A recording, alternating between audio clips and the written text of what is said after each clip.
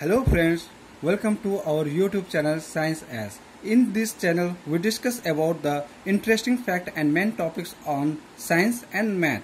Till now, we have discussed about the geometrical shape and to find the perimeter and area of some figure. Today we will discuss how to find the area of rhombus and kite. Please watch the video till the end so that the concept of finding the area of rhombus and kite will be clear. Let's come to the point.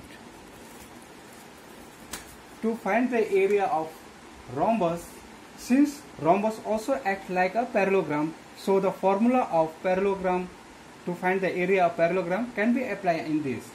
Here, this is the height and this is the base. Base is the length of side AB and height is distance from this line to this line, that is two parallel lines, distance of these two parallel lines. The area will be h into b. H is the height and b is the length of this AB side. Another formula to find the rhombus is, if we know the length of the diagonals, then this formula can be applied. Suppose AC is D1 and BD is D2. AC is D1 and BD is D2, then the area of the rhombus will be half into D1 into D2. Let's come to the next, that is kite. In this case also we can apply the same formula to find the area of the kite. Suppose AC is D1 and BD is D2, then the formula will be half into diagonal 1 into diagonal 2.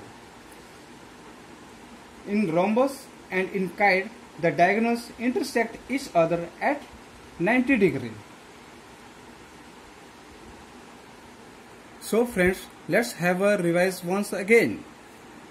To find the area of rhombus, we can apply the formula to find the area of a parallelogram. That is, area is equal to h into b. Here the b is the length of AB and h is distance of these two parallel lines. This is the h.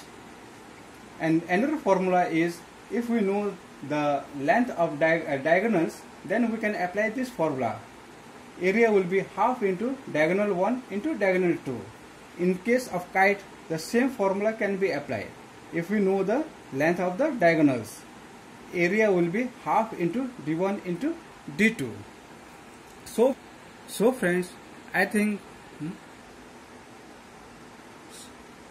the concept of finding the area of rhombus and kite is clear.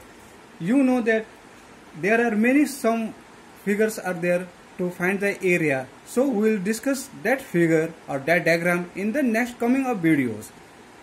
So if you like the video, please press the like button and also subscribe my channel.